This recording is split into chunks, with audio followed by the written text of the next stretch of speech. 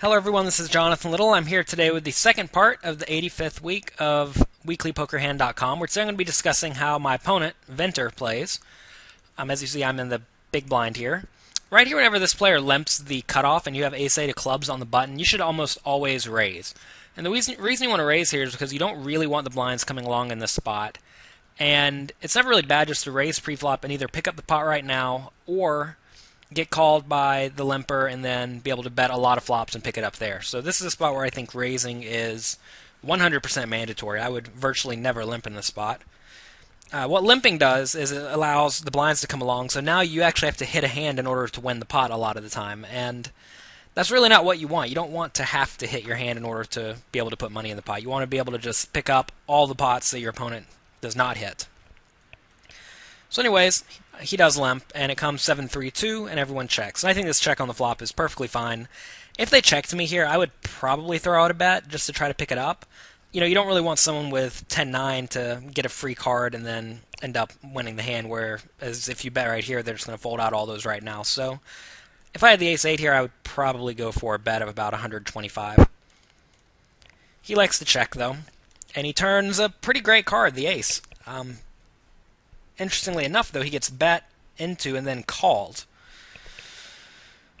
And at this point, I mean, this is a tough spot because you don't really beat many aces besides ace-4, ace-5, and ace-6. So if either of your opponents have an ace, you're probably behind. That being said, I think calling here is probably good with the intention of folding the river if either player bets again. So this is a really tough spot where one of these two players is going to have you beat almost every time. But at the same time, you're getting pretty good odds, and, you know, it's never really that bad to call a top pair. He gets the dream card on the river, and he gets bet into once again. And at this point, you can be pretty confident you have the best hand here with the ace-8. If you raise and get shoved on, I think you should probably find a fold. But at the same token, I think you should definitely raise here purely for value. It's going to be very, very tough for Jay Cardshark to have better than ace-8 here. So, I mean, really the only hand you lose to is like exactly 4-5.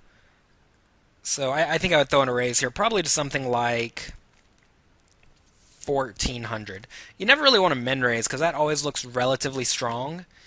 And the last thing you want is to look relatively strong whenever you have a hand that is just relatively strong. It's not like a monster by any means. So I like a raise here to 1,400 or so.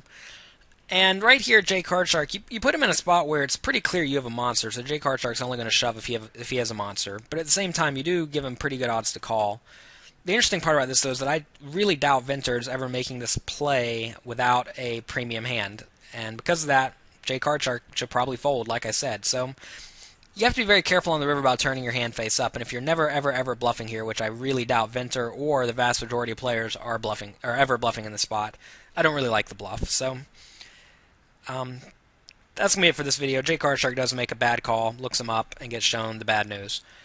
If you guys have any questions or comments about this hand or any of the others, please feel free to let me know. There are forums at floattheturn.com. That's my training site. You can join the forums for absolutely free.